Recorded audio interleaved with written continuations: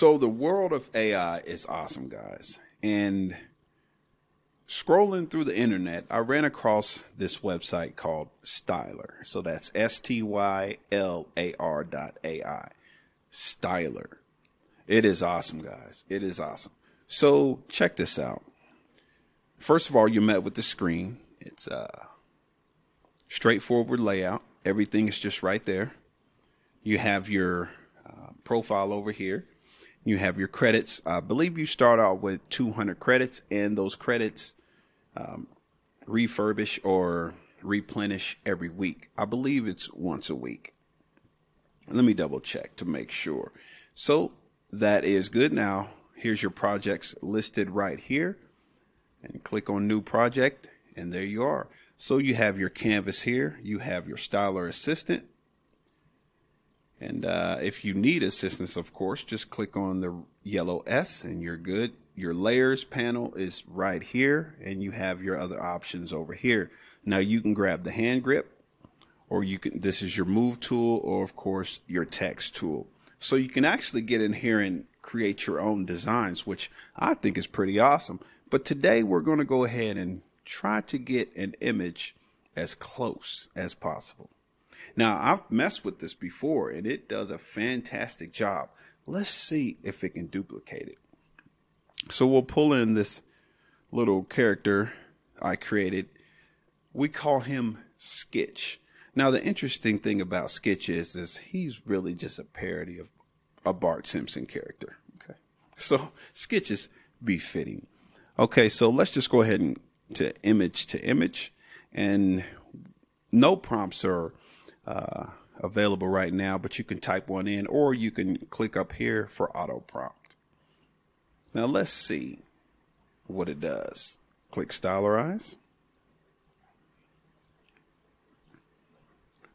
Now this is underneath the realistic option, and it has a plethora of options, by the way. All right. I can see that. I can see that. Okay, that's good. Okay.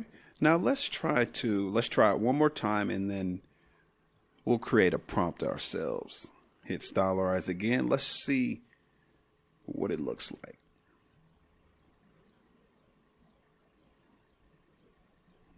Okay.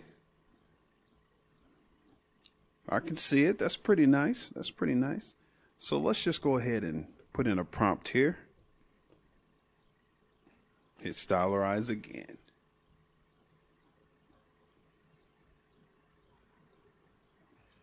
Oh, uh-oh. Oh no, outside of the arms. Nailed it. Nailed it. This one nailed it. Oh, wow. You can always do some touch-ups in Photoshop, though. So let's see. Let's try Dreamy 3D and see what that comes up with. Hit Stylarize.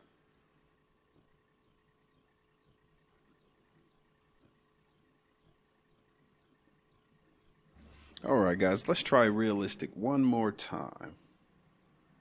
Or a couple more times.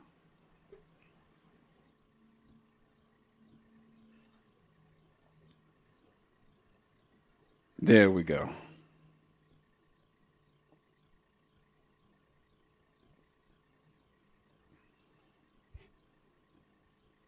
Let's see.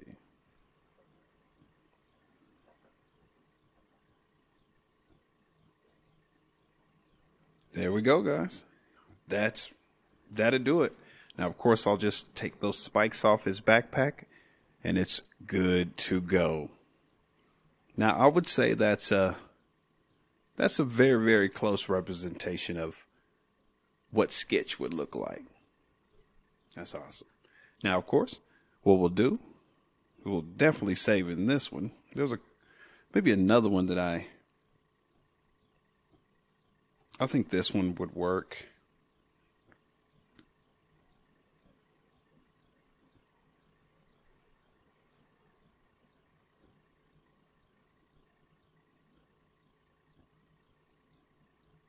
That one would work.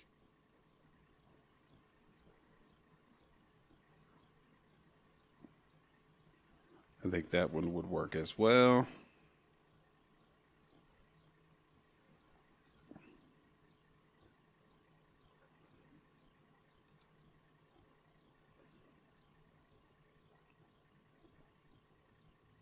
We'll maybe need to fix the eyes on that one. Okay, this one's fine. And that's it. Now let's place these on the canvas. All of the pictures here. Hit export. Export all files. That's 8 pics. Export it. It's a done deal. Now let's save this here. We can call this sketch 3D I guess. Hit apply. That's done. Go back to home. If you want to start another project, and there you go. So that, my friend, is awesome. The world of AI is changing things. You know, to see your projects come to life, that's an awesome thing. That's an awesome thing. So I believe that's a good stopping place for this video here. If you found this video useful, make sure to comment, like, subscribe, share, do all that good stuff. And until next time, I'll see you in the next video.